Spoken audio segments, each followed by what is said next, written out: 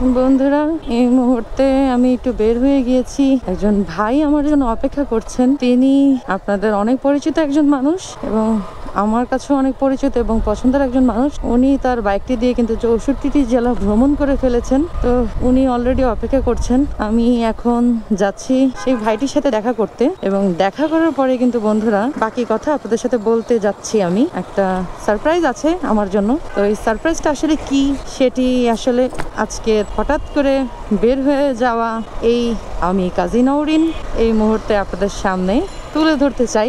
এই সারপ্রাইজ আসলে মানে ক্যাপচার করে রাখাটা আমার কাছে অনেক বেশি গুরুত্বপূর্ণ লাগে। শুধু সারপ্রাইজ না, শুধু সারপ্রাইজ না, প্রতিটা জিনিসই আমার কাছে অনেক গুরুত্বপূর্ণ। সেটা যদি হয় আপনাদের কাছ থেকে কোনো কিছু, কিংবা সেটা যদি হয় কোনো একজন বাইকার ভাই কিংবা বাইকার বোনদের কাছ থেকে পাওয়া কোনো কিছু। যাই হোক, এই মুহূর্তে আমি চলে যাচ্ছি রাকিন সিটিতে। আমার বাসার ঠিক পাশেই। আজকে সারাদিনে আমি বাইক নিয়ে বের হইনি, শুধুমাত্র সেই ভাইটির জন্য আসলে আজকে আমার বের হওয়া। কারণ আমার একটু গলা বসে গেছে প্রচন্ড শীতের কারণে। কিন্তু শীতের যত পোশাক আশাক পরার সত্ত্বেও আমি আমার গলাকে বাঁচাতে পারিনি এই শীতের থেকে। যাই হোক, যেতে থাকি, বাকি কথা যেতে যেতে আপনাদের সাথে বলা হয়ে যাবে।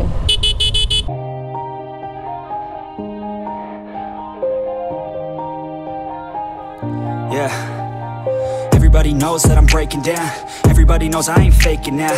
Everybody knows my heart's vacant now. Yeah, she hates me now, I made mistakes but now I don't ever wanna be alone. I don't really ever feel at home. On my own, in the zone, that's the only way I know. Feeling low, about to blow back up. Here I never...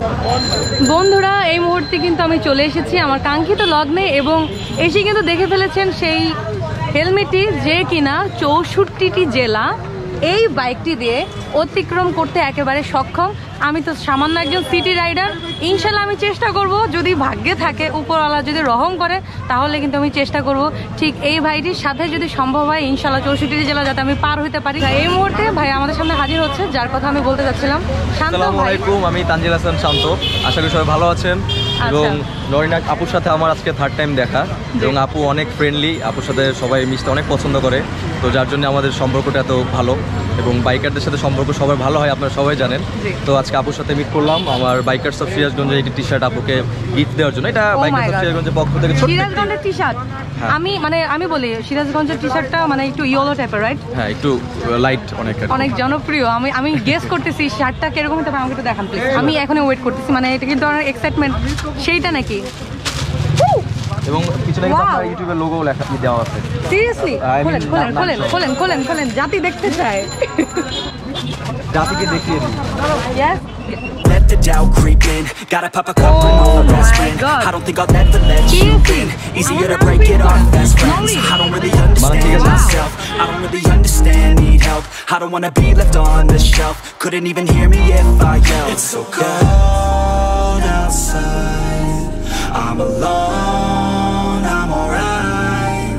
It's so cold outside. I'm alone, I'm alright. তো আপুকে আমি টি শার্টটি দিচ্ছি। অনেকদিন ধরে দেওয়ার কথা ছিল, মাঝখানে আপুর অনেক খারাপ সময় গেছে, আপনারা অনেকে জানেন। ওনার ফ্যামিলিগত অনেক প্রবলেম ছিল এবং আন্টি মারা গিয়েছিল। যাই হোক, তো এই জন্য আমি আপুর সাথে নিজের ইচ্ছাও মিট করি নাই। বিকজ ফ্যামিলিকে একজন চলে গেলে তার মানসিক অবস্থা ভালো থাকে না। তো তারপরে আমি প্রায় 2 মাস পর আপুর সাথে আজকে মিট করতে আসলাম। তার মন একটু ভালো, যদিও তার বাবা অনেক অসুস্থ। সবাই দোয়া করবেন তার বাবার জন্য। Thank you so much. Thank you. তো এই যে আপু আপনার টি শার্ট, আমি অনেক বেশি হ্যাপি যে আজকে একটা মানে হঠাৎ করে একটা সারপ্রাইজ পেয়ে গেলাম ফ্রম শান্ত ভাই, ফ্রম বর্ন বাইকার। আপনারা যারা যারা এখনো পর্যন্ত লাইক, কমেন্ট, শেয়ার, সাবস্ক্রাইব করেনি, ভাইয়ার চ্যানেলটি অবশ্যই ঘুরে আসবেন। উনি কিন্তু 64টি জেলা ভ্রমণ করেছেন তার এই লিফান কেপিআরটি দিয়ে। তো আচ্ছা, আপনি আমাকে একটা কথা বলেন ভাই, অনেকে বলে কি যে চায়না বেশি দিন যায় না, তো সেই ক্ষেত্রে কিন্তু অনেকে কিন্তু জানেই না যে লিফান কেপিআর বাইকটির ব্র্যান্ড অরিজিন কি। সবাই খালি বলে চায়না বাইক। সেই ক্ষেত্রে আপনি কিছু কথা বলেন। এটাই বলবো, সেটা হচ্ছে যে এই বাইকটি যখন বয়স প্রায় 33,000, তো একটা বাইকের 33,000 হওয়া মানে কিন্তু অনেক পুরনো হয়ে যাওয়া। এখন সবাই ভাবে যে 20-30,000 পার হওয়া মানে স্টক ইঞ্জিনের আগের মতো থাকে না। তো আমি তখন প্ল্যান করলাম যে সবাই তো এত নেগেটিভ ইস্যু নিয়ে পড়ে থাকে। পরে আমি ট্রাই করলাম যে আমি এই চায়না বাইকটি নিয়ে একা বের হবো 64-এ রাইড করতে। তো যার জন্য আমি বের হলাম মার্চ মাসে। বের হয়ে আমি প্রায় 13 দিনে 64 জেলা কমপ্লিট করি এবং এখন পর্যন্ত আমার গাড়ি স্টক 42,000 এবং আমি সুস্থভাবে আলহামদুলিল্লাহ পুরো 64 জেলা ঘুরে আসছি। আমার বাইকে কোনো প্রবলেম হয় নাই, যদিও আমি একটু টেনশনে ছিলাম যেহেতু আমি সোলো বের হচ্ছি, তারপরেও আমার কোনো প্রবলেম হয় নাই আলহামদুলিল্লাহ। এখন পর্যন্ত স্টক বাইকটা নিয়ে আমি হ্যাপি আছি, এই আর কি।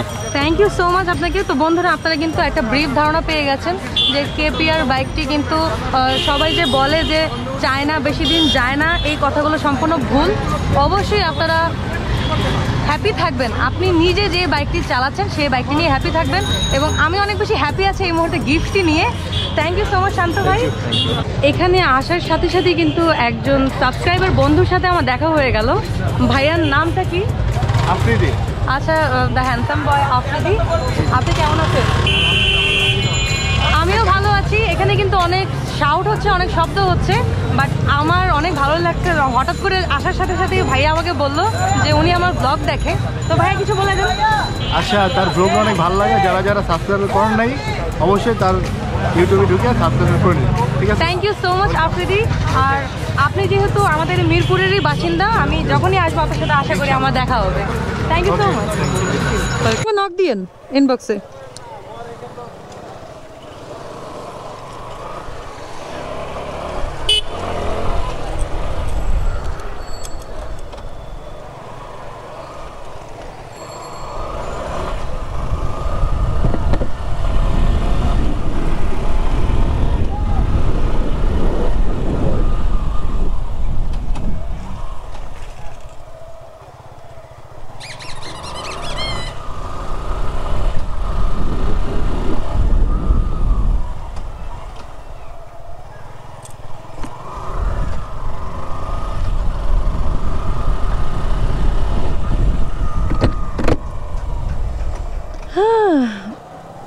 আমি অনেক হ্যাপি।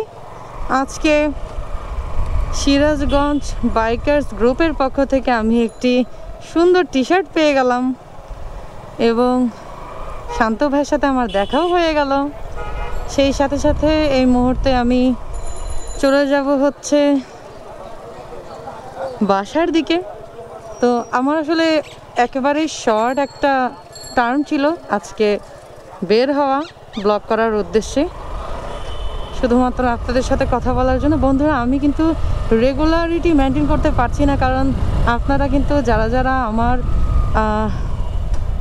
ইউটিউব চ্যানেলে আছেন সবাই কিন্তু আসলে জানেন যে আমার কিছু সিচুয়েশনের কথা। দ্যাটস ওয়াই আমি আসলে এই কয়েকদিন যাবৎ ঠিকমতো বের হতে পারছি না, ঠিকমতো ব্লগ করতে পারছি না, ঠিকমতো পারছি না আপনাদের সাথে কমিউনিকেট করতে। দ্যাটস ওয়াই আসলে একটু সময় দরকার। আর অনেকে অবশ্য আমার উপরে অনেক নারাজ যে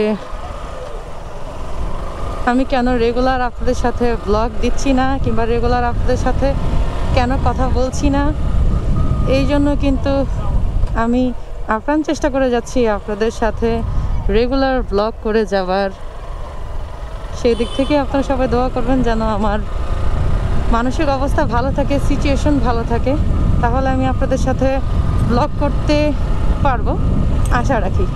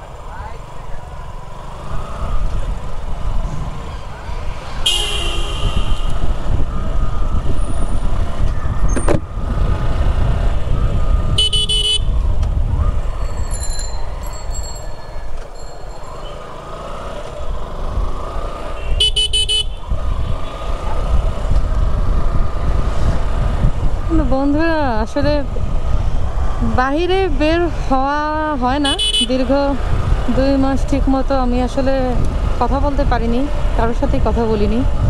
তো মাইক্রোফোনে মোটর ব্লগিং করা অবস্থায় ক্যামেরাতে কথা বলার মতো মন মানসিকতা আমার ভিতরে আসে না। আমি ইদানিং একটু রাফ চালাচ্ছি, যেটা কিনা একেবারেই উচিত না। আসতেছে না আমার ভিতরে কোনো প্রকার, মানে জানি না, আমার মানে ভালো লাগে না, মানে আমি মানসিকভাবে একটু ডাউন আছি। আপনারা সবাই আমাকে দোয়া করবেন যাতে আমার এই মানসিক অবস্থা ঠিক হয়।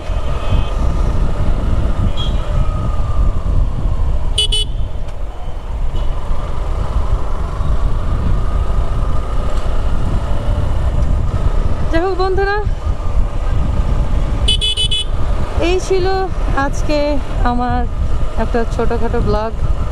আমি চেষ্টা করেছি আপনাদের সাথে দুটো কথা বলার চেষ্টা করেছি। অনেক দিন পর মানে আসে না আসলে কথা, মানে জানি না কবে আমার সিচুয়েশন ঠিক হবে, জানি না।